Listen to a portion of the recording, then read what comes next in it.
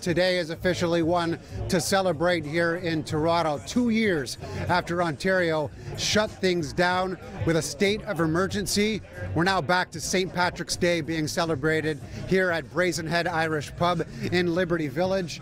Everything else was shut down as well. Now people, as you can see, eating some great food, drinking some beer, raising a glass like it feels like normal.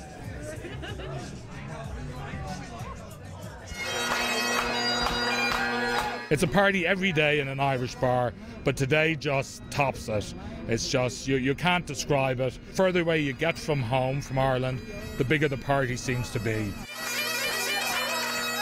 The Irish pubs are packed again, people wearing green, pouring some pints, celebrating St. Paddy's Day as though it hadn't been cancelled 2 years in a row.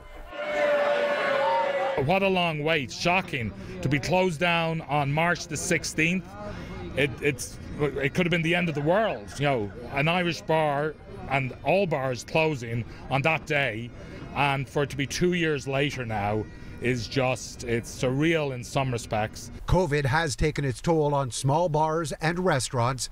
Some have even had to close, including the infamous Irish Embassy on Yonge Street downtown, at least temporarily.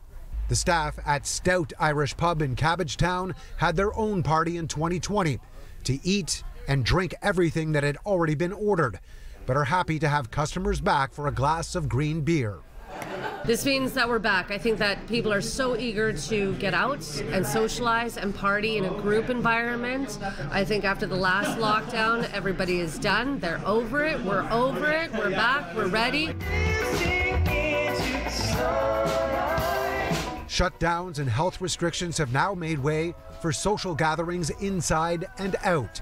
Spring weather on a patio just makes St. Patrick's Day feel like a whole new beginning for some. It's a holiday that's based around having a good time and being with your family. So, you know, there's no commercial around it, and come out and have a few drinks and have a great time. It's amazing. Love being out with my friends and family.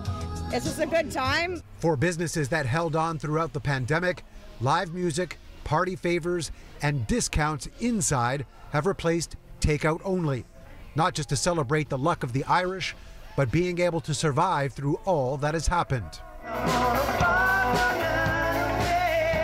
We were closed for 18 months, so it's just great to be back working and making money again, and great to have Paddy's Day back. You know, it's great for the city, it's great for everyone. Good food, good drinks. As you can see, the party will be celebrated throughout the entire weekend, including St. Patrick's Day. This Sunday, the parade will be meandering its way through the streets of downtown Toronto, starting at noon, ending up at Nathan Phillips Square, where there is a planned celebration.